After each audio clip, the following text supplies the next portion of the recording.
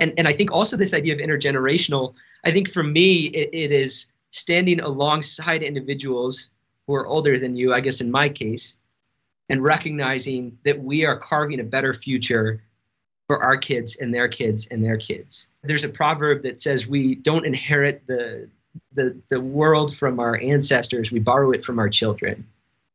And that's the vision change that I'd love to see, where we start to recognize that we don't know our beneficiaries. We don't know the beneficiaries of our work 2 generations from now, right? We don't know our successors, but I can promise you they know us. They will know us. And so the moment is now, I would say, for us to cherish the future welfare of generations. And I think change making is the way to do that. And I think empathy is the way to do that.